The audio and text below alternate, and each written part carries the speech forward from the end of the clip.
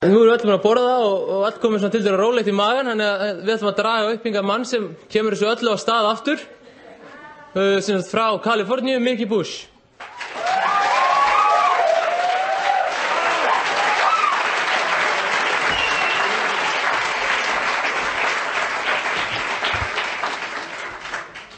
Hi everybody, my name's Mickey Bush and I'm an alcoholic. I'm probably an addict too. Probably. I've been told that I have to talk slowly. Because you bloody foreigners don't understand. Yeah.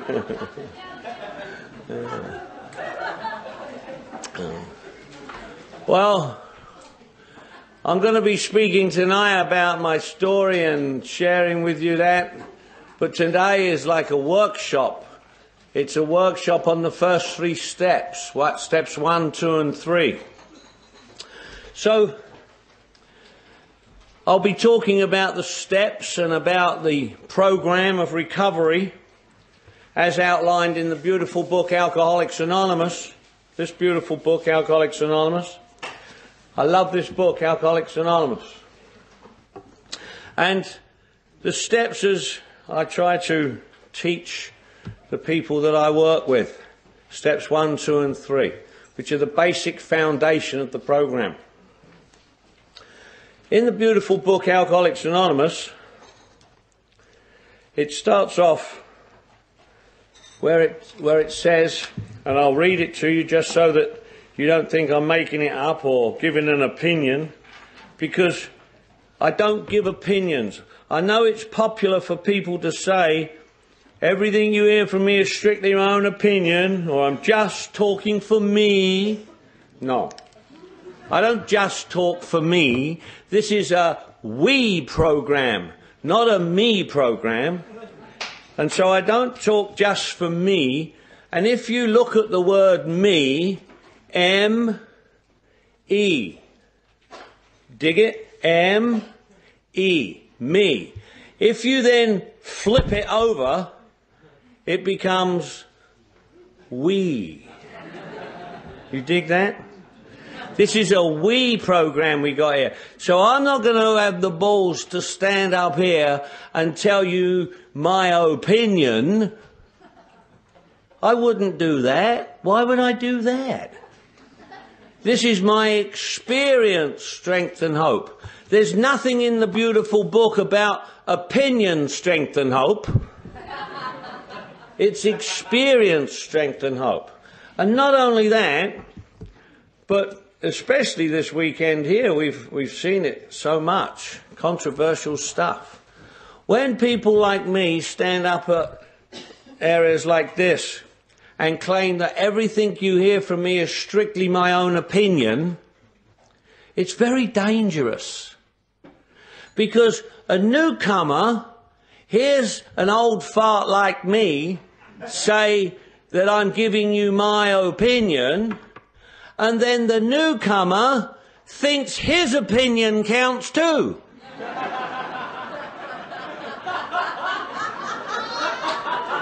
And it don't.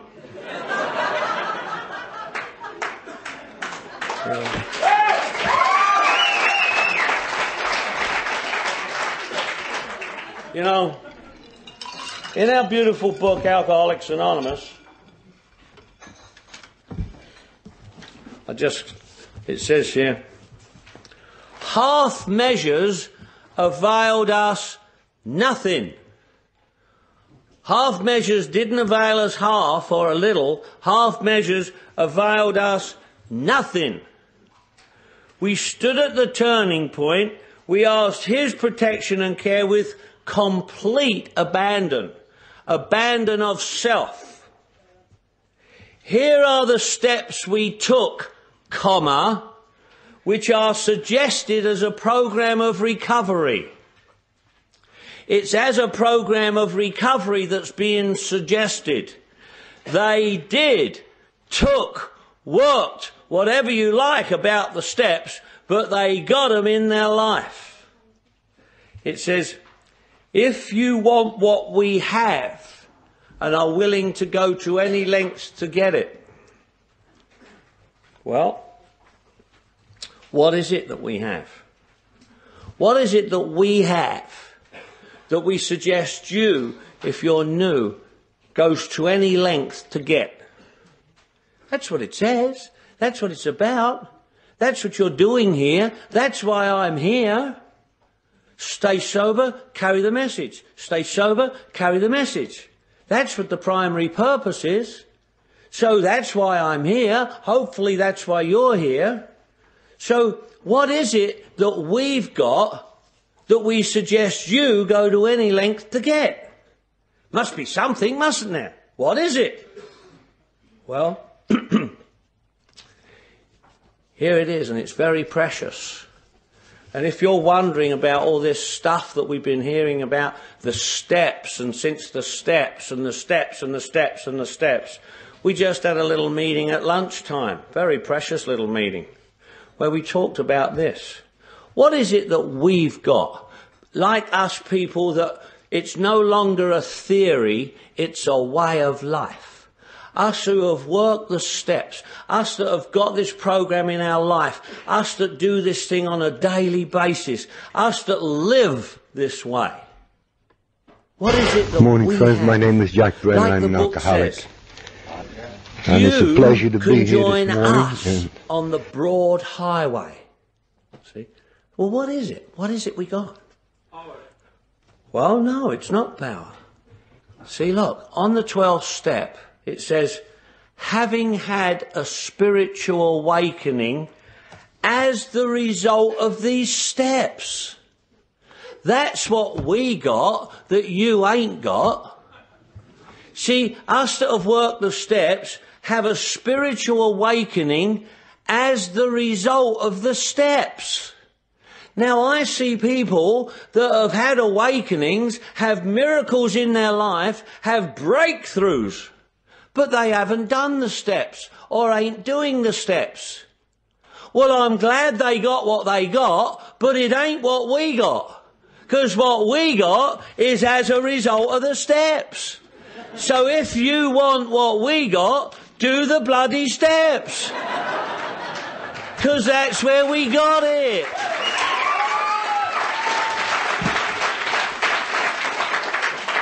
So I don't care about those people who don't want to work the steps or don't agree with working the steps, or if they haven't got the steps in their life. I don't care what they want.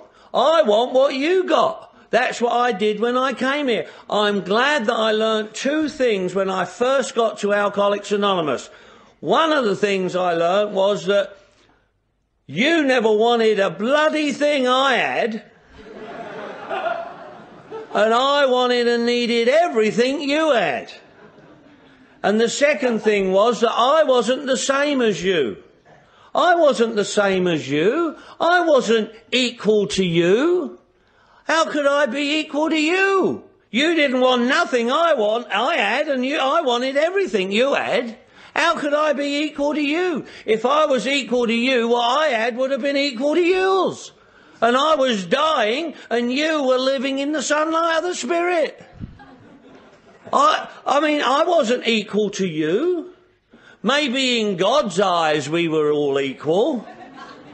Maybe spiritually we were all equal. And so I tell the troops in my house, I tell the guys in my house, if you think, well, in God's eyes we're all equal, well, on the way home today, if you're walking home and you see a bush and it's burning and it's talking to you, then stand there and listen to it. But if that don't happen, listen to Mickey Bush and I'll tell you what this says. See?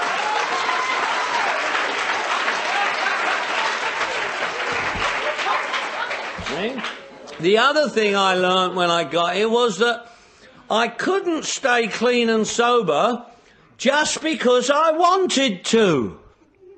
I couldn't not drink because I didn't want to do it anymore. I couldn't cease and stop drinking and drugging because I wanted to.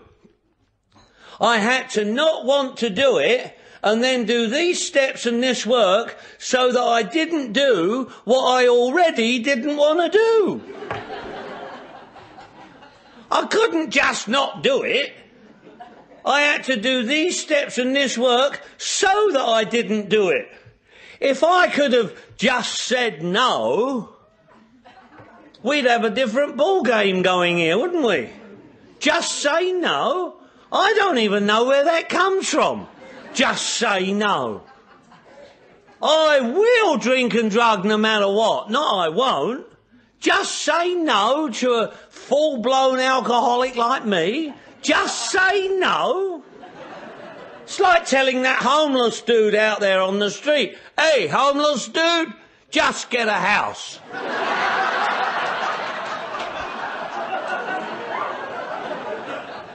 If I could get a house, I wouldn't be homeless. Yeah, and if I could just say no, I wouldn't be a drunk neither. You know? So I couldn't just say no. I couldn't not do this just because I didn't want to. You know, I didn't want to, and yet I did. Did any of you do that? Over and over and over. I'd say, no, I ain't doing that no more. I ain't going to do that no more. And I would wake up drunk or come out of a blackout. Oh, I ain't going to drink no more. And I'd come out of a blackout and I'd done drugs and I'd done cocaine. And I'd say, I ain't even going to touch that cocaine again. I don't even like cocaine. I ain't even a cocaine dude, man. I ain't never going to do that again. I'll just finish this last half.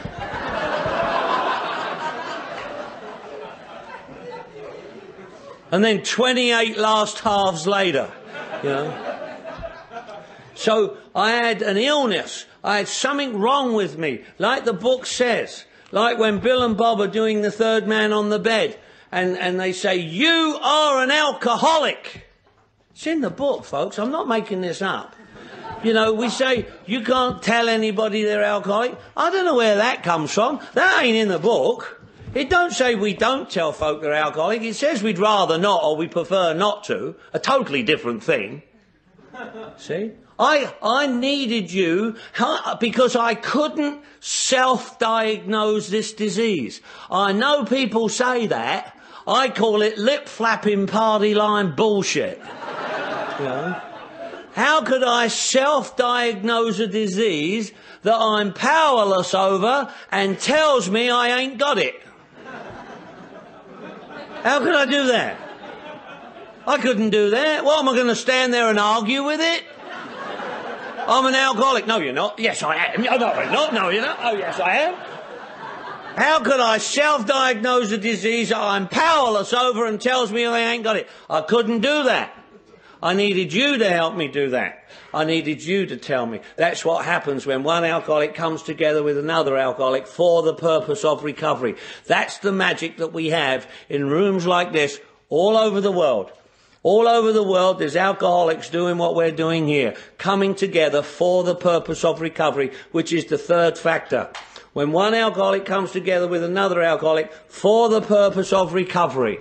And that's why, if you think that hanging out with alcoholics or just coming to meetings is going to be enough for you, you're nuts. If you think coming into a meeting and putting your butt in a chair that you're going to get this thing through osmosis, it ain't going to happen. You think you're going to put your butt in a chair and it's going to come up through the hole in your arse, you're nuts. It ain't going to happen. See, hanging out with alcoholics ain't what happens. If that was what was all there was to it, we could go down any skid row in any town, in any country in the world and hang out with drunks. Drunks have always hung out together. There ain't no big deal about that.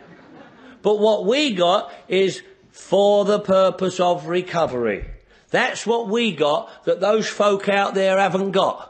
And that those folk out there don't understand. That's why we come, and the magic of one alcoholic relating to another alcoholic for the purpose of recovery is what we have that they don't have out there. And you know what? They don't understand. Those folk out there, they don't understand. Good, well-meaning people don't understand. My own mum don't understand.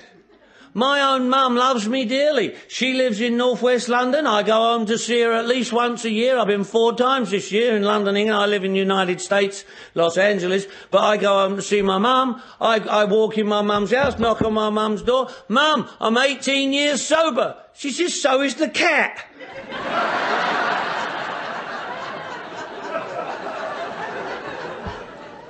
She don't give a crap. She certainly don't give me a pat on the back for not doing something I shouldn't have done anyway.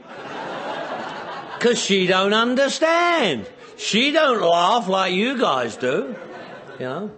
So we come here to do what we know. And what our beautiful book says is that if you be alcoholic of our kind, alcoholics of our kind. Now, you may find other alcoholics. You may even be an alcoholic of another kind. I don't mind. I have no truck with anybody's preference or what they is. But I know I'm an alcoholic of our kind, of the kind described in this beautiful book, Alcoholics Anonymous. I am an enemy of the disease. I'm an alcoholic of our kind, as described in this beautiful book. That's what I am. Now, if you is an alcoholic of our kind, great, welcome. If you're not an alcoholic of our kind, hey, have a party. I don't care. Doesn't make any difference to me. If you got something, teach me, show me, tell me, let me learn from you. I'll give you what we got, share with me what you got. If it's as equal, I'll take it from you too. If it ain't, have a party. You know? I'm just glad to be here, doing what I'm doing, not dying, not dead, you know, living a way of life that you guys have taught me how to do. You know? And so I'm an alcoholic of our kind that want what we have, which is this. So I want this. So I don't mind if there's other people that want other things. I really don't mind. I have no truck with anybody's preference along those lines. I really don't. But I want what we have. And what we have here, when we talk to people, when we work with new folk,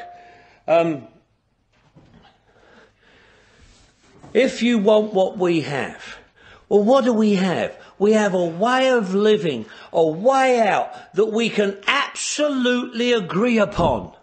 The book says so. We have a way out that we can absolutely agree upon, and the book even says, with this attitude, you cannot fail. That's pretty good, like guarantee, don't you think? You would buy an appliance or a car or something that was absolutely guaranteed, with this you cannot fail. Wouldn't you do that? Well, that's what I want too. That's what I got here too. So, what is it? When a newcomer comes and says like, well, what shall I do?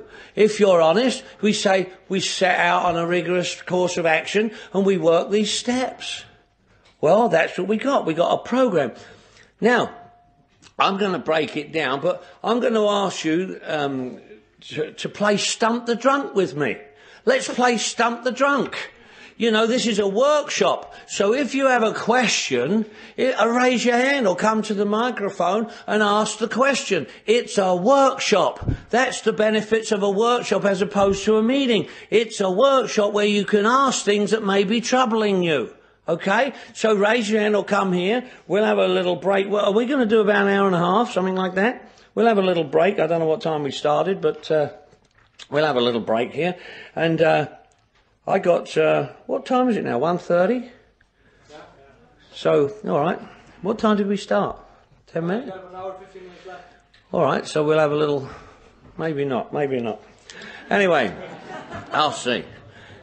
But play Stump the Drunk with me. Try and stretch me. Try and give me something back, because I got to get something out of this too. You can't just suck off me and leech off me. You gotta like let me get something too. So we got to stretch me and help me. So play Stump the Drunk with me. You know, and if you got a problem, I'll do my best to answer it. And if I don't know the answer, I'll lie and tell you that I do. You know. But anyway. So, now, first 3 steps, let's get straight to the point, because there's a lot of work to do if you're alcoholic like me before you even get to the steps.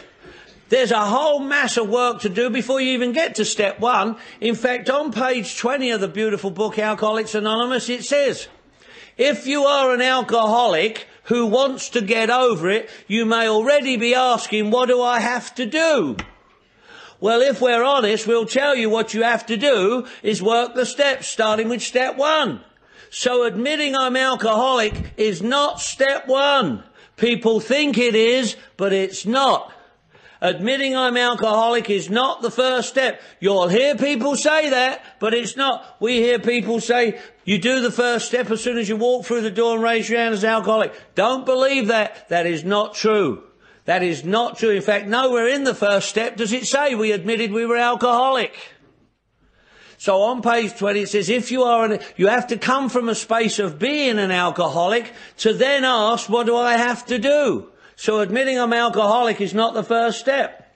Now, on page 30 of the beautiful book, Alcoholics Anonymous, it says, we learned we had to fully concede to our innermost self that we were alcoholic. This is the first step in recovery. It's the first step in recovery, but it's not the first of the 12. It goes on to say, the delusion that we are like other people, or presently maybe, has to be smashed. So we had to do it, and it has to be done. There is nothing suggestive there, my friends. All this crap about a suggested-only program, in fact, that's some more lip-flapping party line bullshit, because nowhere in the program Alcoholics Anonymous is it only suggested that we do these steps. Nowhere. Check it out. I hope those people cracking that gum, I guess we'll have to parent you or something. Surely your parents didn't allow you to do that, did they? Poor little orphan people cracking gum in front of people, yeah. With good manners, Anyway, well, it's just respect for the program. Would you do that in front of, like, your employer or the court judge or something? Sit there cracking gum in front of people? Anyway, where was I? What was I saying? So, we learned we had to fully concede to our innermost self that we were alcoholic. This is the first step in recovery. Now, there is a total difference, and it says we learned we had to fully concede to my innermost self that we were alcoholic. This is the first step in recovery. Well, if it's the first step in recovery, I want to know what it is. What is it? I ask folk, they don't know. And if it's the first step in recovery, we learn we had to fully concede to our innermost self that we were alcoholic. There is nothing suggestive there. We had to do it. So what is it? What is it? What is it about me that makes me alcoholic? I hear people say they're alcoholic. I say, what is it about you that makes you alcoholic? You know what? They don't know. They can say they is one. They can say what they do because they're one. They can talk about the alcoholic addictive behaviour, but they don't know what it is about them that makes them alcoholic. Well, that's a crying shame. How can I fully concede to my innermost self that I am if I don't even know what it is about me that makes me what I am? And you know what? There's not enough people like me telling enough people like you what the real deal is all about. And to fully concede is totally different to admit, accept and surrender. People talk about admittance, acceptance and surrender as if it's the deal. But it ain't the deal, folks. Admittance, acceptance and surrender isn't the deal. It sounds like the deal. People talk about it as if it's the deal, but it's not the deal. Admittance, acceptance and surrender is not the deal. Fully concede to your innermost self that you are is the deal, and then admit, accept and surrender to that. But if you're trying to admit, accept and surrender without having fully conceded to your innermost self that you are, you're screwed, and it won't work. What's the difference? People don't know. Well, let's go over it, shall we? In the beautiful book Alcoholics Anonymous, on the very first page, page 1, which is Bill's story, it starts off, war fever ran high in the New England town to which us new young officers from Plattsburgh were assigned.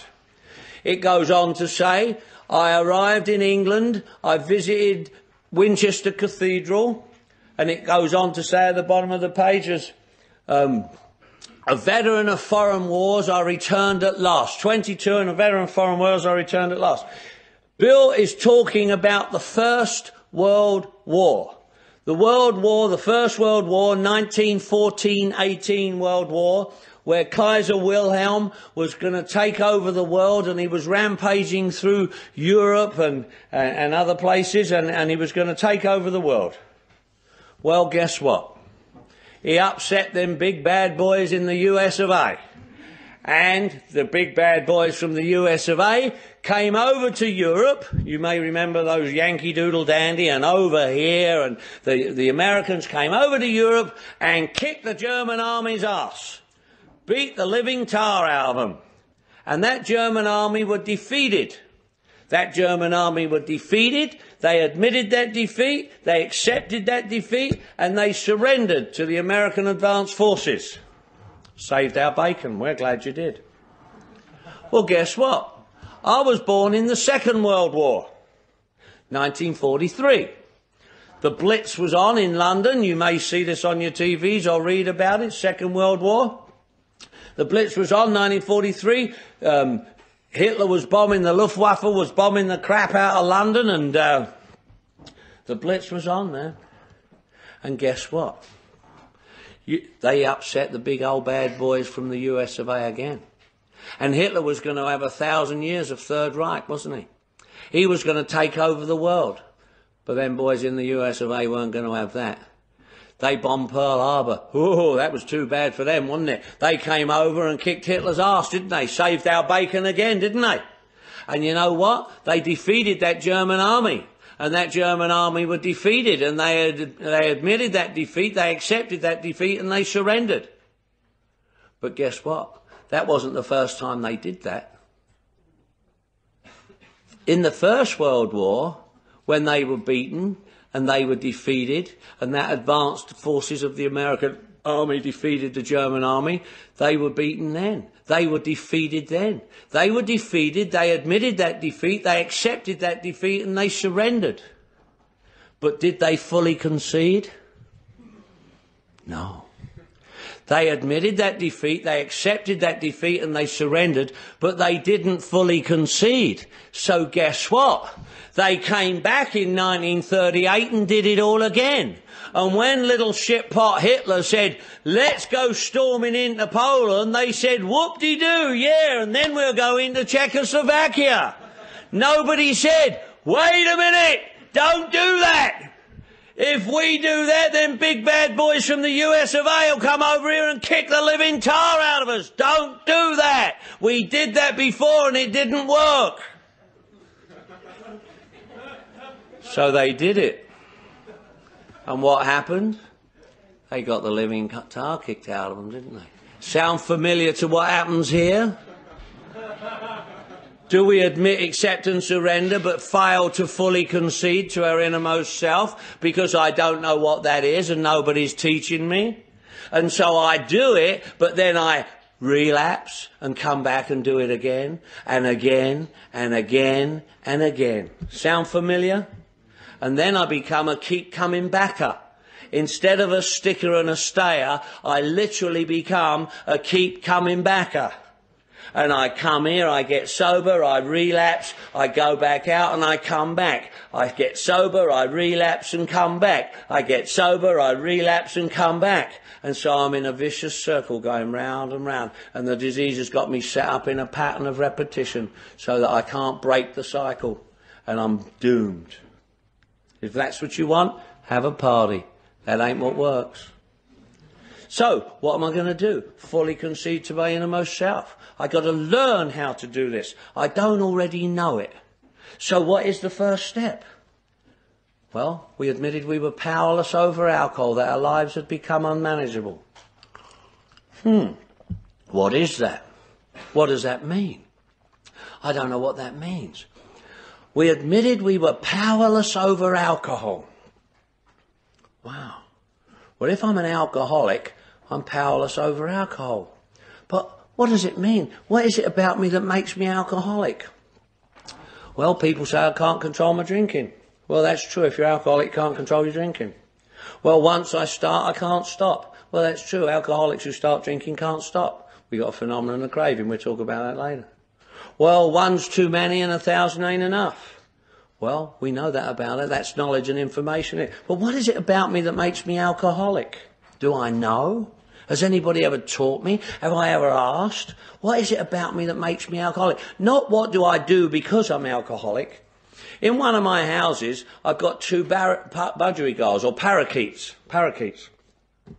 A blue one and a green one. We call them Bill and Bob, as after our co-founders, Bill and Bob. And I've trained them to speak. These parakeets speak in a limey accent, by the way. They speak. And you can stand by the cage and they'll go, I'm an alcoholic, I'm an addict, I'm an alcoholic, I'm an addict. They're bloody parakeets is what they are, but they can say they're alcoholic. Are you a parakeet?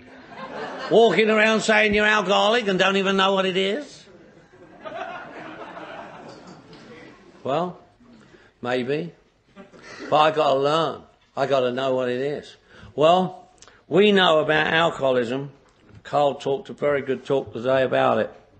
See, we have a disease called alcoholism. It's a twofold disease, an obsession of the mind, allergy of the body. But if I'm an alcoholic and I got a disease called alcoholism, a twofold disease, obsession of the mind, allergy of the body, but what is it about me that makes me the alcoholic? Well, here it is. It's a simple thing. It's as simple as this. If this occurs for you, you're alcoholic. If it don't occur for you, you ain't. And if you ain't alcoholic, you can't make yourself an alcoholic. And if you is alcoholic, you can't make you. You can't stop that. See, look, alcohol changes my perception of reality. Alcohol changes my perception of reality. That is an abnormal reaction to alcohol. Alcoholics like me, my natural state is to be whacked out of my tree causing somebody some grief. That is completely normal and natural for me. When I'm not drunk causing trouble, I am in an abnormal condition for me. See? Alcohol creates an abnormal reaction in me. I react abnormally to alcohol. My three sisters and brother don't. I do. See, look, when I drink alcohol, it changes my perception of reality. I call it a nerd remover. Do you know what a nerd is up here in Iceland? I call it a nerd remover. It removes the nerdness. I feel like a nerd, I drink, I don't feel like a nerd. I feel like a nerd, I drink, and I don't care if I'm a nerd. I feel like a nerd and I drink and you're a bloody nerd. Screw you. It changes my perception of reality. It changes how I think about myself, how I react.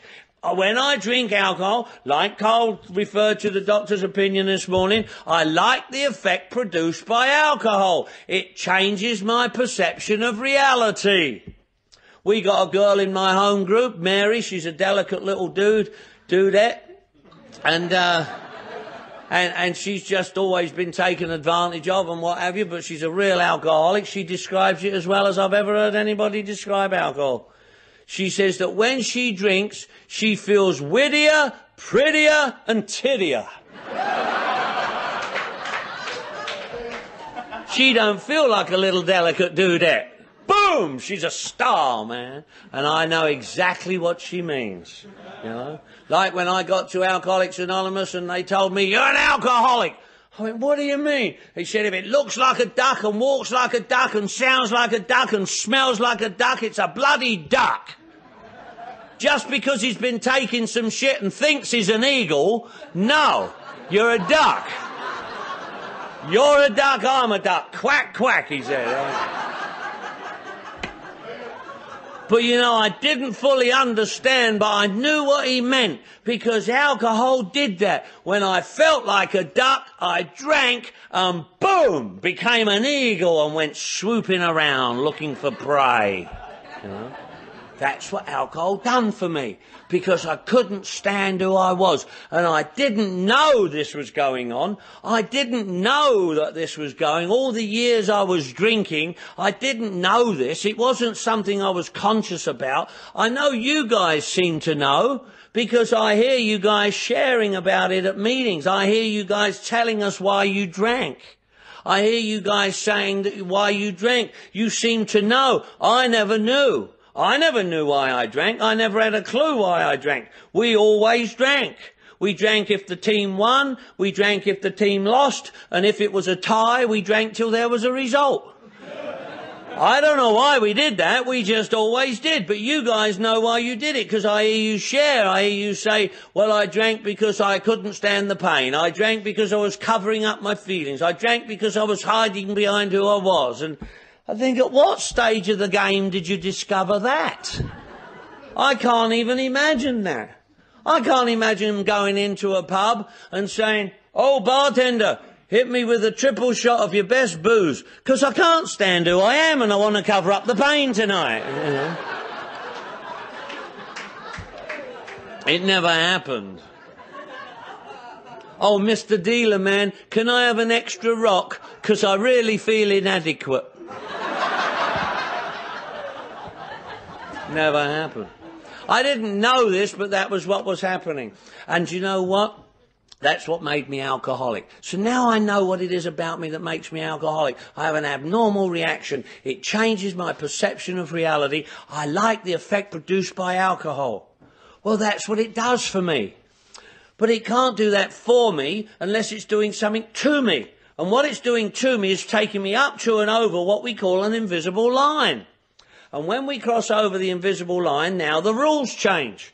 See, prior to crossing over the invisible line, I'm drinking like the doctor says because I like the effect produced by alcohol. I'm drinking because I'm obsessed about it, I like it, I do it, and so I keep on doing it. But guess what? Alcohol, I like the effect produced by alcohol, but then it seems to stop working. Why? Because I've gone up to and over what we call the invisible line. Now, you can't go over the invisible line unless you're alcoholic, and unless you're alcoholic, you can't go over the invisible line. Now, that's weird, isn't it? You don't go over the invisible line unless you're alcoholic, and you can't go over the invisible line unless you're alcoholic. Now, that's weird, huh? But it's also true. Now, when I go over the invisible line, now the rules have changed. Now, when I cross over the invisible line into twofold, prior to crossing over the invisible line, I'm drinking because I like the effect produced and I'm obsessed by doing it. Once I cross over the invisible line, now I've got what we call a phenomenon of craving.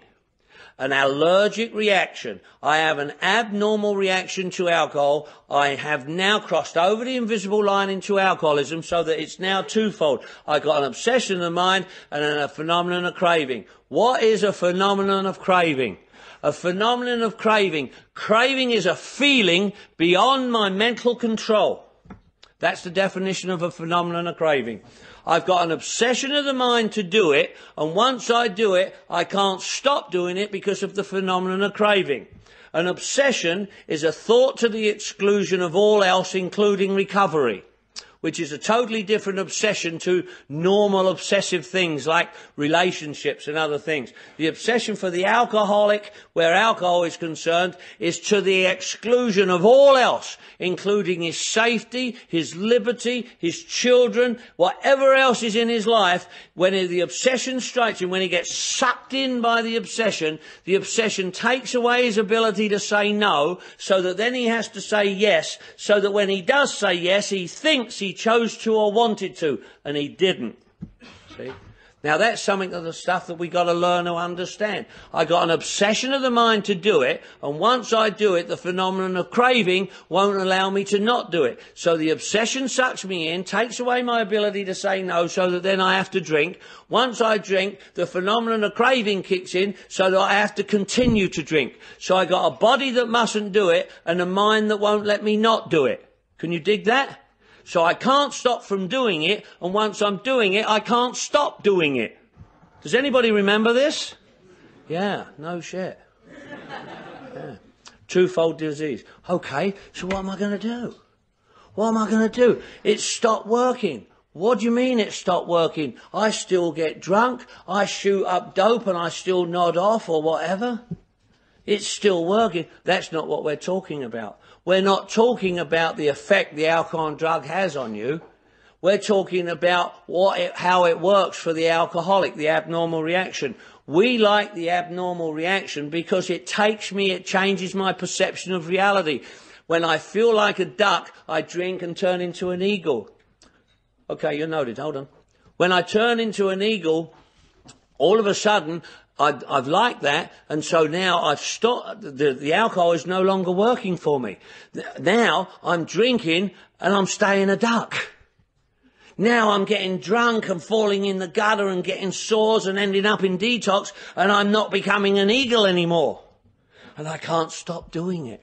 That's what we mean by stopping doing it, because now I've become alcoholic, and now I'm not drinking because I like the effect produced by it. I'm drinking to satisfy a craving beyond my mental control. The rules have changed. Oh my God. You're looking very blank. Is this new to you? Yes, question. It's actually in direct relation to this. You said what makes you alcoholic of the kind the book talks about. You say it changes the perception of reality, the duck Right. and the eagle. Right. And then you talk about crossing the visible line, which would then be what you said, the duck stays a duck. Right. All right.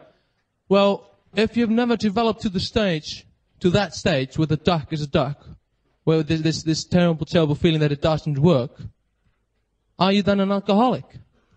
No, what happens, look, the alcoholic is the one, as I tried to explain to you, you can't become alcoholic if you're not alcoholic, and if you ain't alcoholic, you can't become alcoholic. It's a really strange type of double indemnity there, because normal people can stop. Given sufficient reason, they can stop before they go over the invisible line. People who don't go over the invisible line don't become alcoholic, because it's twofold. That's why you can't be born an alcoholic. I know people say you can, and the genes and all that stuff, but you can't. See, look, alcoholism's caused by drinking alcohol. So if you were born an alcoholic, where did you do your drinking? Now, let's say your mother, like we have crack babies and AIDS babies and alcoholic babies, let's say the baby is born as a effect of the mother. That's a physical allergy, but it's not coupled with the mental obsession. They've never done it. So it's still only solo, and it has to be dual. It has to be a twofold disease. It's not solo. It has to be true. Carl talked today about strawberries. I got a friend of mine who's allergic to abalone. You know what abalone is? It's a seafood, a shellfish. It's like abalone, right? When he eats abalone, he's allergic to it. He breaks out. He gets a rash. Now, every once in a great while, he eats abalone. It's catch of the day or done in garlic or something. And he eats it and he feels weird and he goes, damn, I knew that was going to happen. What a dick. God. But he don't have to go to Abalone Anonymous. Because although he's got an allergic reaction to abalone, it's not coupled with a mental obsession to eat buckets and buckets of abalone. See, it's not twofold, it's only solo. So when you say, if you don't go over and pass the invisible line, many people don't. Many people don't go over the invisible line. They stop beforehand. The book talks about the moderate drinker or the heavy drinker. And then we have the real alcoholic, the person who wants to stop but can't. Do you remember this about the book? Yeah, and that's what makes me alcoholic. Once I can't stop doing it, like on chapter 4, page 44, it says, if when you honestly want to, you find you cannot quit entirely, or if when drinking you can't control the amount you consume, you are probably suffering from a disease that only spiritual experience will conquer. See? Alcoholism. So now I've got alcoholism. So what do I have to do about it? What I've got to do about it is work the steps to induce an entire psychic change. See, look, it's not okay to just stay clean and sober. That's the base bottom line of this whole deal. But for an alcoholic who just gets sober, I tell you what, he's going to be in a lot of pain, because alcoholism doesn't stop progressing because we stop drinking. See, people who just stop drinking and don't work the steps in the program become dry. D-R-Y. Doing recovery yourself. Dry. See? Alcoholics that just stop drinking are in a very dangerous mode. Sober people drink again. People living in sobriety don't. That's why, see, alcoholics must have one of two things. We must have. It's not open to debate. It's not open to a discussion. It's not my opinion, your opinion, what you think, what I think. No. You can go anywhere and check what I'm about to tell you. Alcoholics must have one of two things.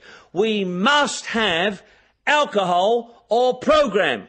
We have to have one of those two things, because it's the only two things that treat the disease of alcoholism. And I've got a disease, I've got an illness, I've got something wrong with me, I've got something that needs treating, I've got something that I've got to recover from. I can't just stop doing it. If you break your leg, you don't say, well, I just won't walk on it. You know, and I got a broke brain, so I can't just say I just won't use it. I can't just say I'm going to stop doing it, because we got a progressive disease. The disease doesn't stop progressing because we stop drinking. We got to stop drinking and then replace the alcohol and drugs with something else that works. And the only thing that we found that works for the majority of alcoholics of our kind is the 12-step spiritual program of Alcoholics Anonymous. That's what works for the majority over the long haul. Now, we know there's exceptions to the rule, but we're not talking about the exceptions to the rule. We're talking about our common welfare and what works for the majority of us over the long haul. And that's the 12-step spiritual program of Alcoholics Anonymous. Because we have to find something to replace that what alcohol did for me. Bear in mind, going back, we like the effect produced by alcohol. Why do we like the effect produced by alcohol? Because of all that turmoil and inside stuff that we couldn't stand, when we drank, we didn't feel it. Now all of a sudden, alcohol isn't cleaning that up for me. So I stopped doing the alcohol. Well, guess what? All that stuff starts coming back up. And now I got nothing to push it back down with, like the alcohol and drugs. And that stuff comes up, all that turmoil and stuff. And it comes up and up and up. Well, before I used to drink and drug and posh it down and down and down. But now it's coming up and up and up, and I ain't got no alcohol to push it down. And it comes up and up and up, and it gets me and it screws me like that. And I got nothing to push it down with, because I'm not drinking. That's why we need the program of Alcoholics Anonymous to replace for us what alcohol and drug does. You know?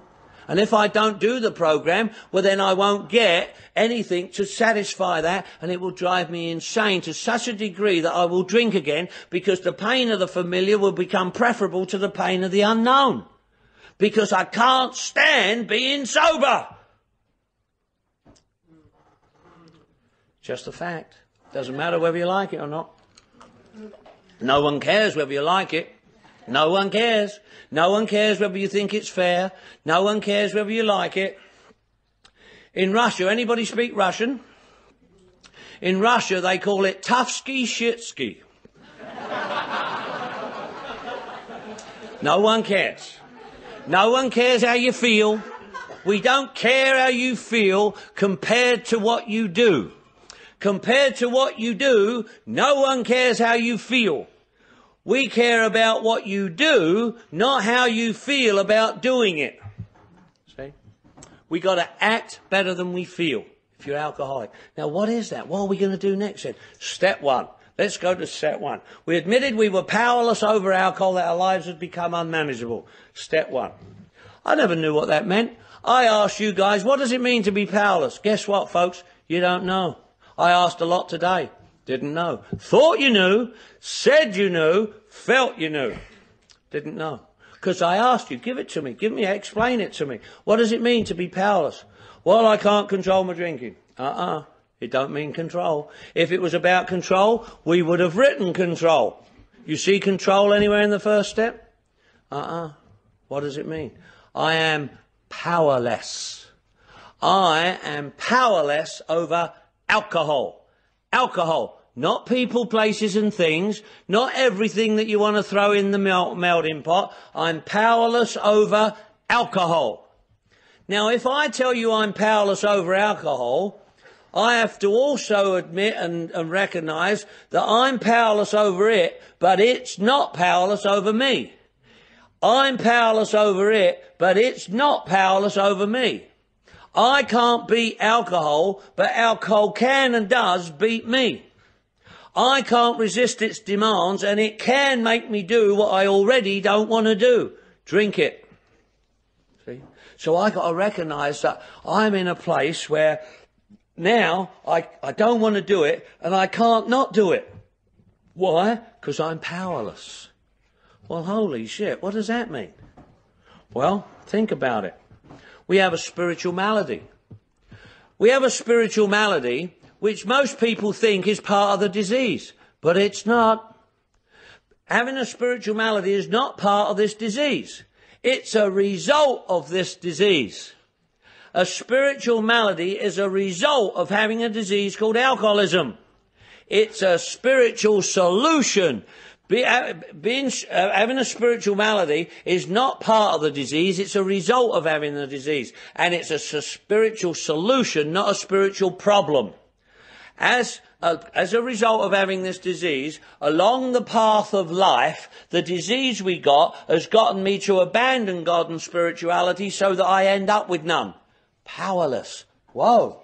What does that mean? In the beautiful book on page 55, it says, deep down in every man, woman and child is there's a fundamental basic understanding of a power greater than themselves.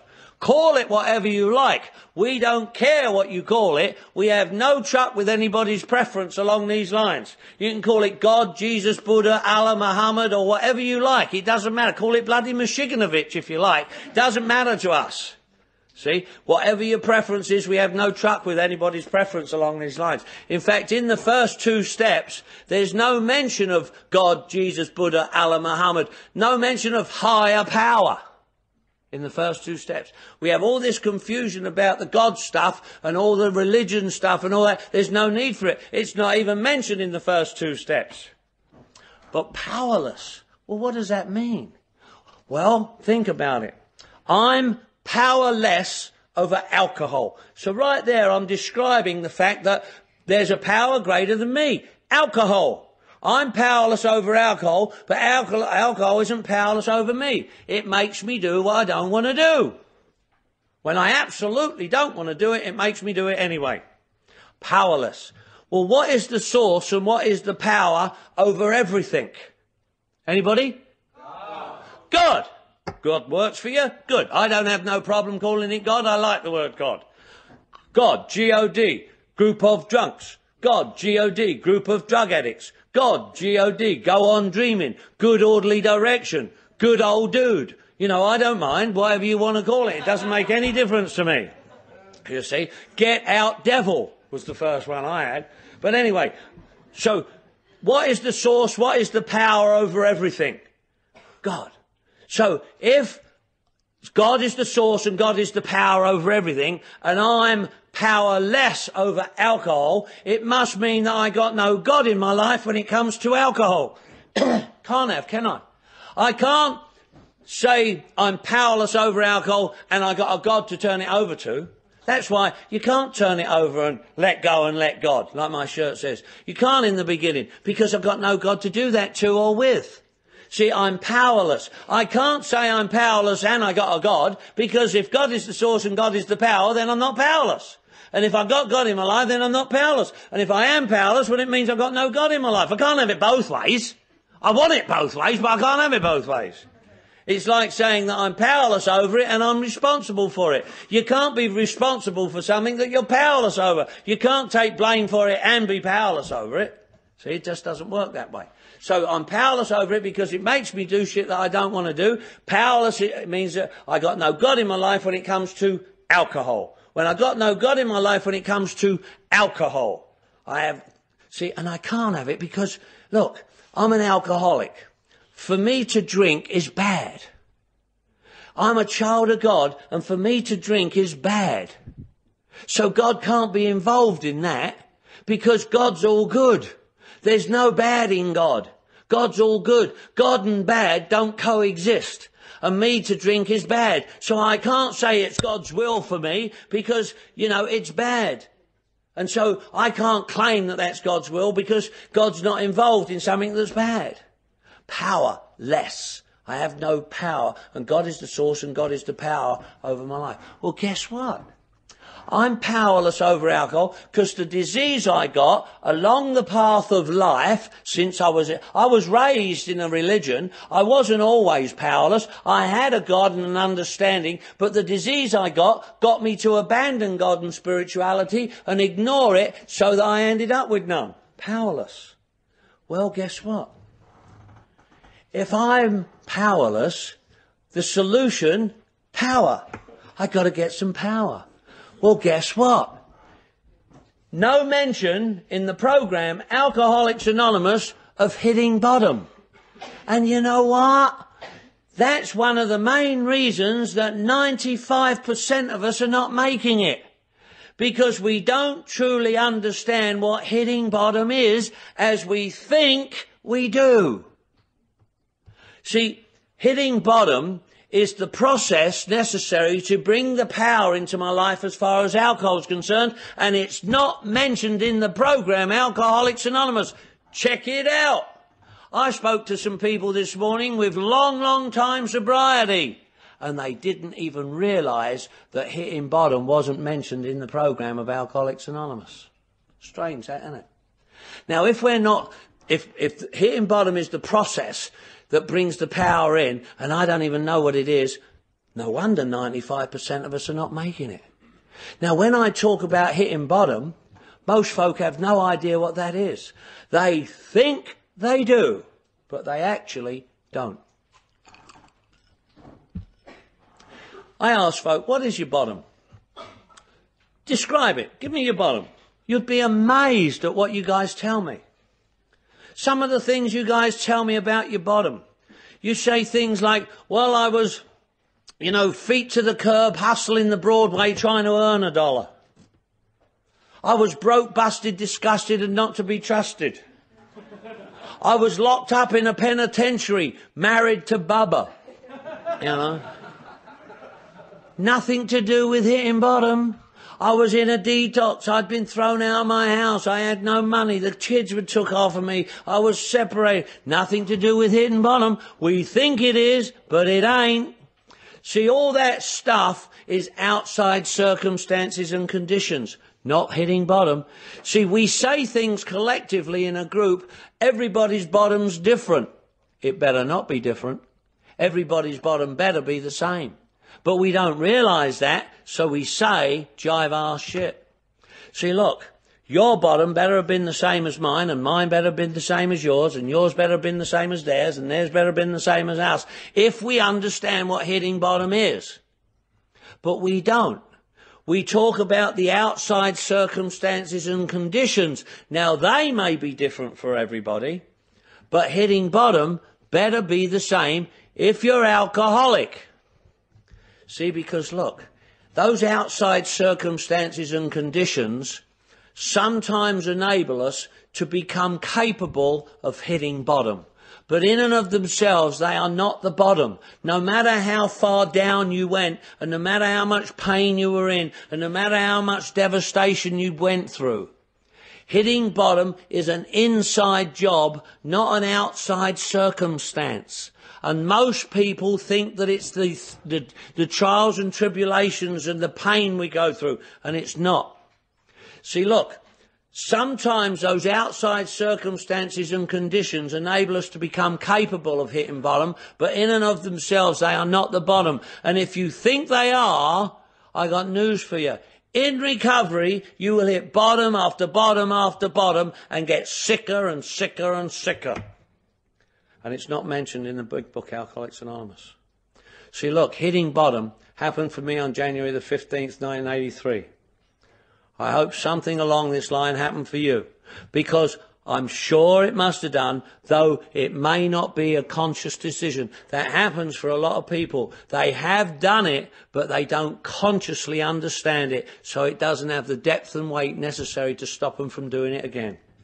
See, on January the 15th, 1983, in desperation and despair, I turned to whatever, not knowing, not understanding, not believing nothing, but in desperation, I went, "Help me, please help me! What is wrong with me?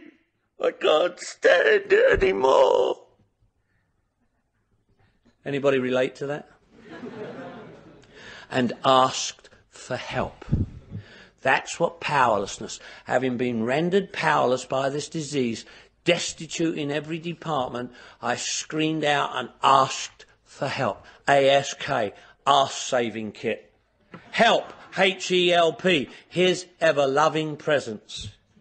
And you know what? It was almost like the old man seemed to be looking over my shoulder, and he just seemed to say to me, "Mick, you silly bastard.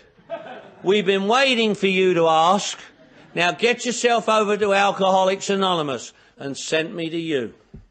I asked for help and he sent me to you. Why?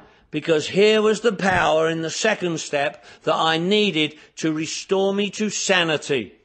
Having been rendered powerless and my life was unmanageable, I couldn't do anything in and of myself. I asked for help. He came into my life and sent me to you. Because here was the power, in the second step, came to believe that a power greater than ourselves could restore me to sanity.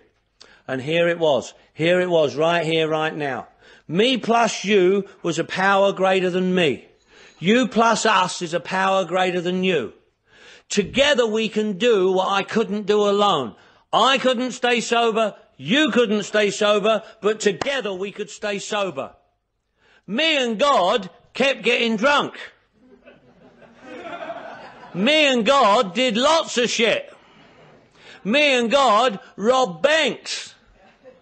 In fact, that was the only time I used to talk to God, when I was doing something wrong.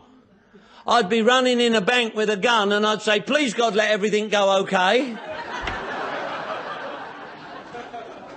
Me and God got drunk. Me, you and God stayed sober. Here was the power. One on one. When one alcoholic comes together with another alcoholic for the purpose of recovery, God comes in our midst and produces a power greater than either of us. So it's produced by us, but it's greater than us, and we can absolutely depend upon it. We never wrote that.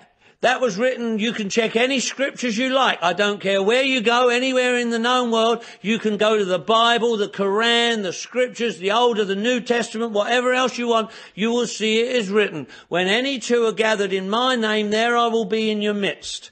That's why 1 and 1 make 3. Me plus you, for the purpose of recovery, the old man comes in the middle, produces a power greater than either of us that we can absolutely depend upon. I couldn't stay sober in and of myself. You couldn't stay sober in and of yourself. But together we come together and we can stay clean and sober. Every 12-step program works on that principle. Two people of a like kind come together to do together what they couldn't do apart. Here was the power. Here it was, right here, right now, to restore me to sanity. Now, what did that mean? I'm going to tell you very briefly. Never mind what the legal definition is. The insanity that we talk about in the second step is repeating the same behaviour and expecting a different result. Drinking. To repeat the same behaviour and expecting a different result is what we call insane. So if repeating the same behaviour and expecting a different result was insanity, drinking, to be restored to sanity meant not drinking. So here was the power to enable me to not have to drink, which was restoring me to sanity. That was the insanity that we were describing here in recovery. Not the insanity that they locked me up for in rubber rooms and chained me down for and shot me up with drugs and zapped me on electric machines and brutalised me and locked me up in places that bloody cuckoos wouldn't even fly over, man. You know? That wasn't the babbling lunatic insanity that we were talking about. The insanity we were talking about in recovery was repeating the same behaviour and expecting a different result. Drinking. So to be restored to sanity meant finding a way of not having to drink. And here it was, right here, right now. I asked for help and he sent me to you. So in the first step in and of myself, I was powerless. I asked for help. He came into my life and sent me to you. Now I have a spiritual 12-step fellowship. You guys introduced me to a beautiful book, a book called The Big Book, Alcoholics Anonymous. Big Book, B-I-G-B-O-O-K. Believing in God beats our old knowledge. In the beautiful book was a program, P-R-O-G-R-A-M. People relying on God, relaying a message. You said it was a 12 steps program. Steps, S-T-E-P-S. Solution to every problem, sober. They said if you don't work the steps, you will go crazy, you will go nuts. N-U-T-S. Not using the steps. They said you'll need help. Remember, we deal with alcohol, cunning, baffling, powerful. Without help, it's too much for us. So get a sponsor. S-P-O-N-S-O-R. Sober person offering newcomers suggestions on recovery. That's what a sponsor was. See?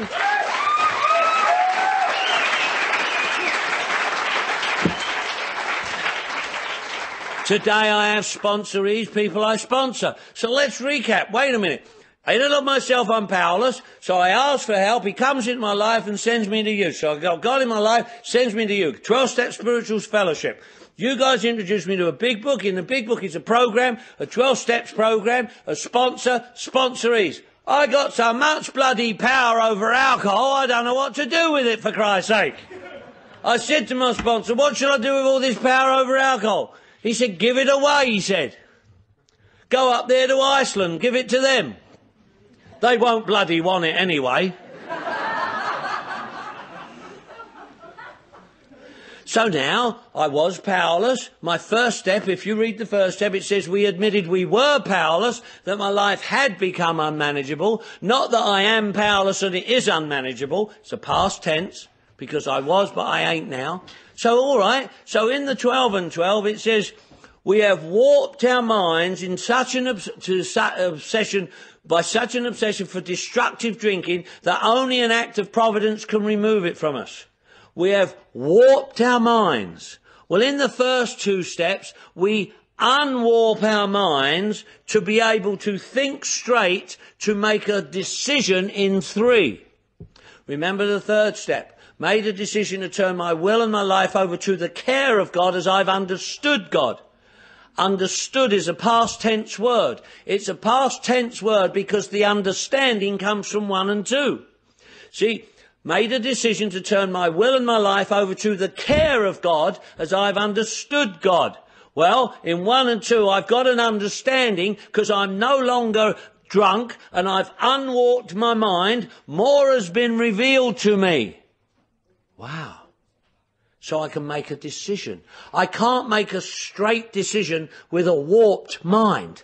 I can't build a straight building with warped timber. I've got to unwarp my mind. But because most people don't do 1 and 2 correctly, they stay with a warped mind and make a decision with a warped mind that is screwed up, and so consequently it's only a matter of time before they relapse. So we have to unwarp our minds to make a straight decision in 3. Make a decision to turn my will and my life over to the care of God. Now, I made a mistake in 3, thinking that it said, turn my life over to God. Well, the book did say that, but the step didn't. The step said, turn my will and my life over to the care of God. The book said, turn my life over to God.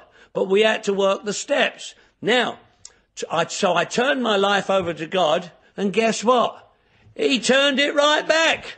He said, I don't want it. I gave it to you. Why are you giving it back to me? Went, oh. I got a white Jaguar sports car. It's a 12-cylinder white Jaguar sports car. I'm English, for Christ's sake. Why wouldn't I? I'm in America. I got a white Jaguar sports car. I love my Jaguar sports car. The license plate on it is AA12. Went, oh. I got a white Jaguar sports car. It's a 12-cylinder white Jaguar sports car. I'm English, for Christ's sake. Why wouldn't I? I'm in America. I got a white... It's an English limey piece of shit is what it is, and it breaks down. And when it breaks down, I take it back to the mechanic and put it in the care of the mechanic for fixing and repair. But I don't give the bugger my car. It's my car. I have to pay for it and fix it, but I put it in the hands of the mechanic for fixing and repair. I put it in the care of the mechanic, same as my will and my life. My life to God, where I got it from, put it in his care for fixing and repair. See, because I've learnt that. Now, what is my will and my life? I ask you guys don't know. You think you do, but you can't tell me what it is. Well, I got to know. So that's why we come and do these workshops. My will is my thinking, my life is my actions. But it can't be just today. All we got is today. All we got is today, one day at a time. Yeah, well, what a load of crap that is. You know, I can't live in the now because I'm carrying around all this guilt, shame and remorse from yesterday. But I got to live in the now, but I can't because I got guilt, shame and remorse from yesterday. And I got to live in the now, but I can't live in the now because I got fear, worry and anxiety about tomorrow. Whoa, I can't live in the now because of guilt, shame, remorse from yesterday, and I can't live in the now because of fear, worry and anxiety about tomorrow. So I got to turn my will and my life over to the care of God as I've understood God, which means my will is my thinking, my life is my actions. But not just now, it has to be threefold. Everything I have done, am doing and will do, past, present and future, so that I can live in the now. My actions are different to what I wish I'd done, my thinking, so I have to turn my past, present and future thinking as well, which is everything I wish I'd done, would like to be doing and hope I'll do, threefold, so that I can live in the now. Because I can't live in the now, but I got to live in the now. N-O-W, because there's no other way. Why? Because I'm new. N-E-W. Nothing else worked. You see? So I got to learn this stuff. I got to learn to make a decision. So I'm going to come here. I'm going to say to you guys, teach me, show me, help me, show me what to do, help me how to do it, teach me what to do, which is my thinking. And here's my body, tell me, show me, help me what to do, and I will do what you tell me, which is my actions. So my will and my life here, I'm giving it to you so that I can stay sober. Because here is the power sufficient to enable me to not have to drink and drug today. Here it is right now. And there's the first 3 steps very basically. I couldn't do it, he can do it, so let him. That's all it really means.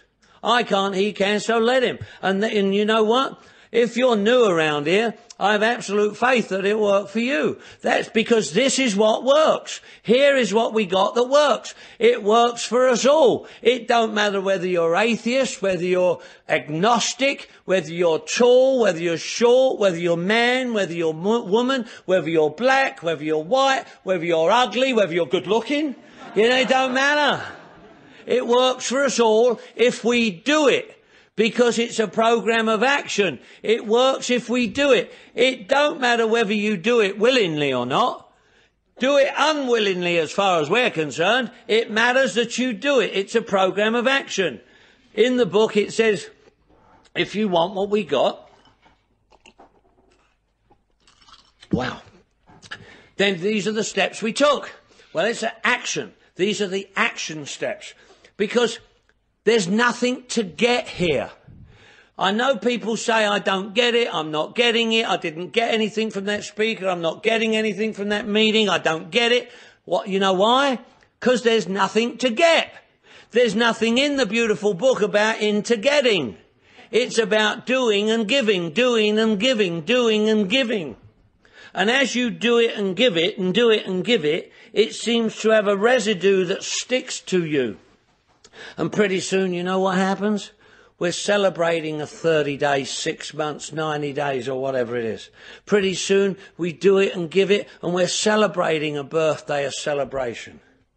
Pretty soon we're doing it and giving it and guess what? Some really sick person, maybe someone as sick as you, comes up to you one day and says, will you be my sponsor? Because lights have gone on. And they suddenly recognise something in you that they want.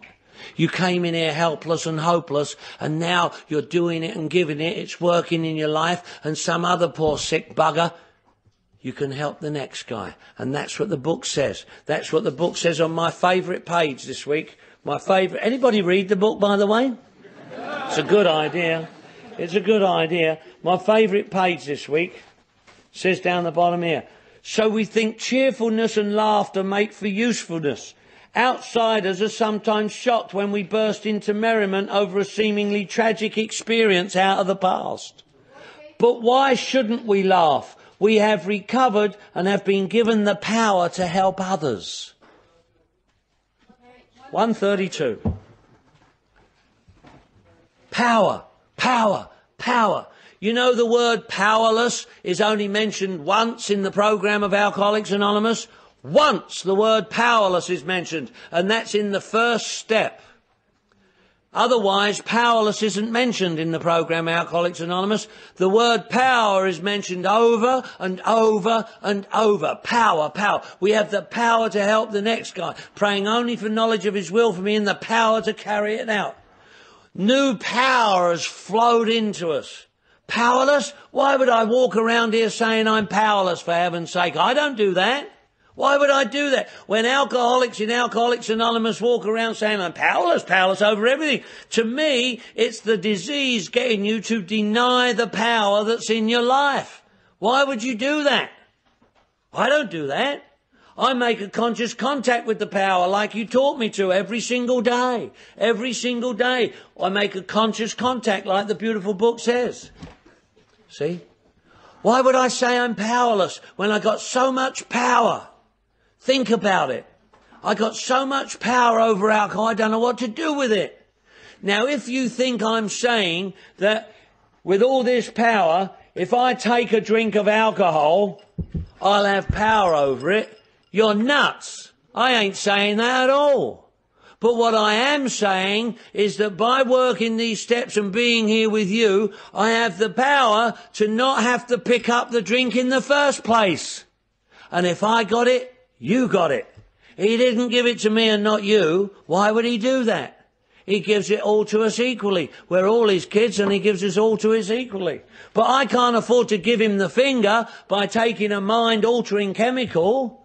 In the beautiful book on page 86, it says, our thought life will be on a much higher plane, for after all, God gave us brains to use.